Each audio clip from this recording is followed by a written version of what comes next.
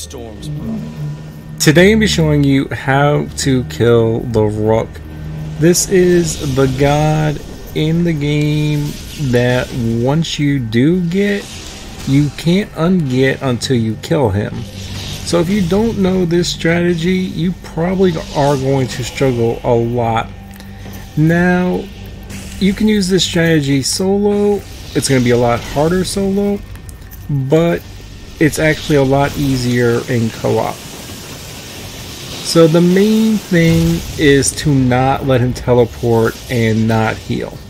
So in co-op, what you're going to do is one person or two people will be designated to be the UV dude. So you're going to always need to have somebody keeping him frozen. And apparently,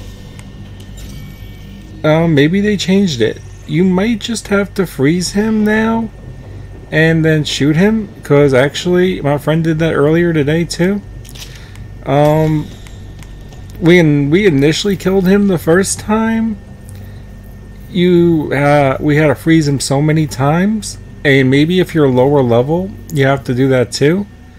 But it does look like now all you actually have to do is take your UV gun, have at least one person designated to be the UV dude, and it's like the red mist apparently now. All you gotta do is freeze him and then do massive damage to him or shatter him.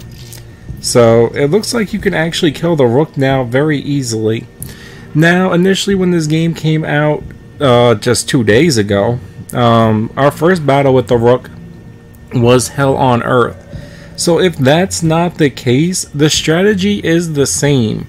What you want to do is just have one person designated to be the UV dude, or if you have a group of 4 or 3, you can have 2 people be the UV dude. Make sure they're always able to freeze him, because if he does teleport, he will regen full health. And then the other person is just using massive damage weapons, whatever the best they have. And if the UV dude is fast, then they can freeze them, and as you saw, swap to a powerful weapon and then freeze them again when the Rook gets unfrozen. And that is how you kill the Rook. Whether this is a bug or not, that is the strategy for how you just saw, and if he doesn't instantly shatter. If you liked the video, leave a like, comment, share. It helps others find the video. I hope this helped.